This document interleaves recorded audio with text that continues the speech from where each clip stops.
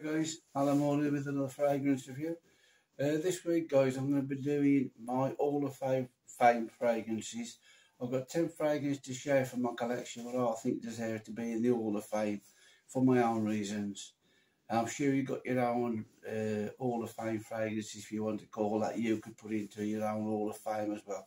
So anybody watching this video, if you want to go and get a run with this, you can do. It's fine. I just wanted to try to think something different out of the box, you know. So I've got 10 here to show you out my collection. If you're interested, come back and see me after the intro. Cheers guys, thanks a lot.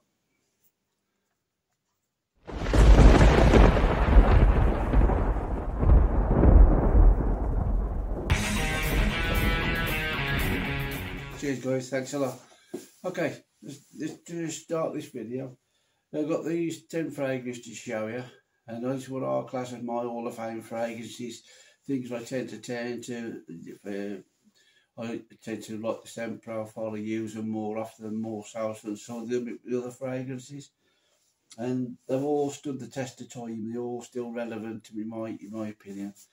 And so this is why them in there as well. There's a few curveballs for you as well, maybe something you don't expect, because there's some top designer names in there as well. So let's start the video. Here we go. This is the first one I was going to show you. Is Dior Sauvage, a big 200ml bottle. Had a great deal this summer when I bought it.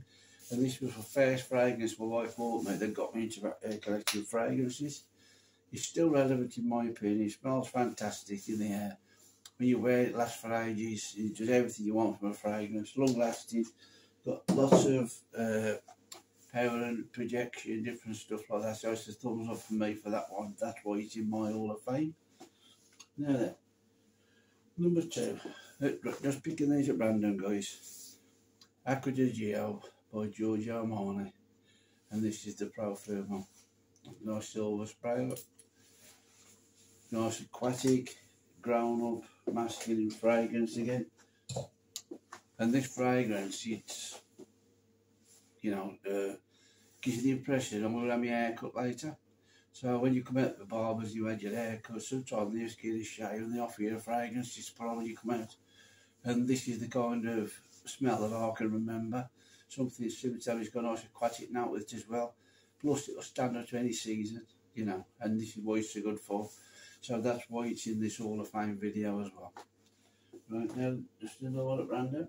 Now you could choose any of this line.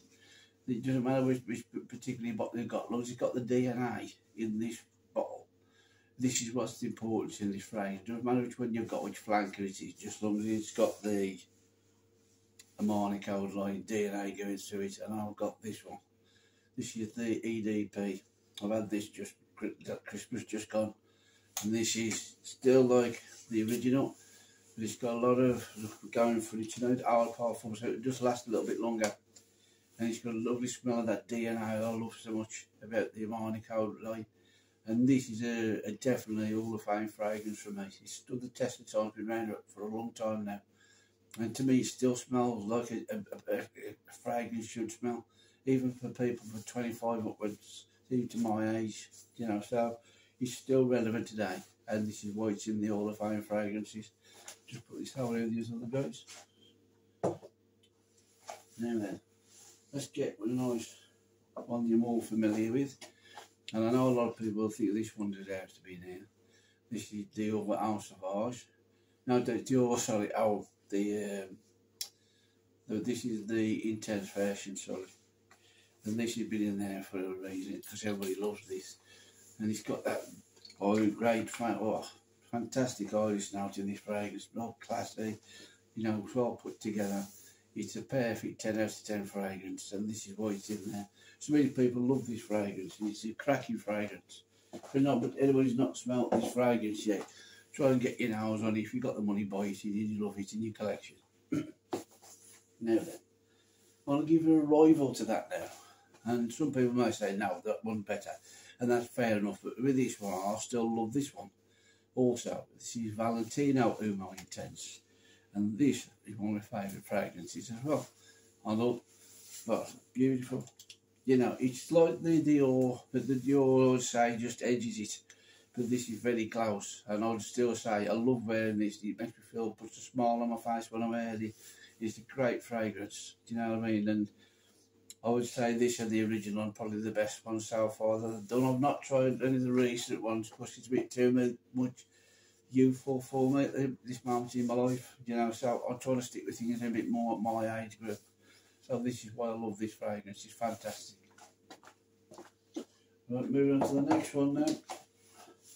This is the one I spent most money on up to date on my collection.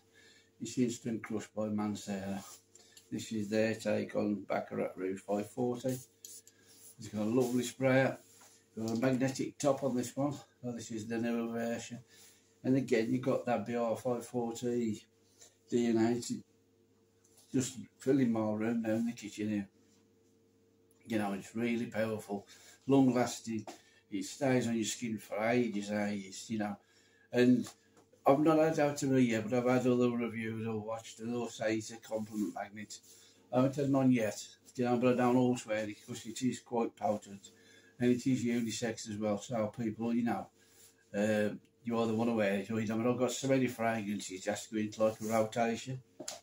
So it is a good fragrance and it is worth it being in this Hall of Fame video. Now then, I'll show you for the first curveball I told you about. And it's this one. Versace Pour On. Right, now you think, oh, Versace Pour On. This has been around for ages now. Right. It's fantastic in the spring. It's a great dupe fragrance if you want to go out somewhere for a nice, not an intimate like date night, but if you're just going out with your better half and you're just sitting down having a burger or something and you're taking time to share a bit of time with each other your day, you couldn't go wrong with this. It's not offensive, it's not going to spoil the meal, it's not going to overpower that situation. So that's why it's in there. It's multifunctional and it is still got that scent DNA of that like it's a bit like it's a bit like the Chanel one, the Alarm Sport, the Extreme. It's a bit very similar to that for a bit. I don't know the Chanel, but what videos I've watched, they're very similar, you know, but the Chanel is a bit high quality. Right now, this has got to be one of my favourite date nights fragrances, and this is another 10 out of 10 fragrance for me. This is Armani Stronger With You Intensely. Oh, I ain't going to spray because I ain't got that much left. But basically, this is one hell of a date night fragrance. It's got a scent DNA on it. It's brilliant. If Armani changed this, what the lady's looking at, because this is perfect. Another curveball now. Now, I've worn this at wear quite a few times this year already. And it's an old classic, but it gets me compliments left, right and centre off people at work. And it's this one, Davidoff Killwater EDT. Yeah, some people like it, some people don't, but to me it's not that fresh. And when I wear this at work, people say, well, yeah, good on, Davidoff Killwater. You know, this has been around for ages again, stood the test of time. You can still get some use. This is a fantastic wear scent, guys. Put this on, people will now see it work and you will getting compliments. They want to know where you've got it from. You know, when they know it's Davidoff and how much they can get it for, a big bottle as well. You know, their ears go up and they start thinking about where to purchase it from. So it's still very relevant. On to the last one now. Now this one caused a bit of controversy when it came out. But I think more people in the fragrance community are coming around to it now because it's a beautiful fragrance. You just smell classy. And I predict, you know, on this video, in years to come, this will be a classic. This will be something what people want to wear because it's such a nice scented fragrance. It's this one, Dior Homme 2020. This has got a cashmere. It's got cashmere in it, brilliant, and it's just got such a nice alluring smell. This has got to be perfect date night fragrance. It's got to be a perfect office fragrance. It's got to be, if you, I mean, I don't know this because it's above my head, but if you're the kind of guy who has to go into business meetings and different stuff, I would say to you, put this on, guys, and you'll be as good as anybody when you walk in. Nobody will smell better with you than you got this on. Honestly, it's that good. Right, that's my 10, guys, of my Hall of Fame fragrances. I know you've all probably got your own version. It could be Creed Aventus in there, different stuff like that. Some of these proper niche fragrances. They're good luck to that. You know, if that's the sort of stuff you like about your collection, you've probably got a lot more bottles than I've got. Go and run with it, you know, and create your own Hall of Fame list.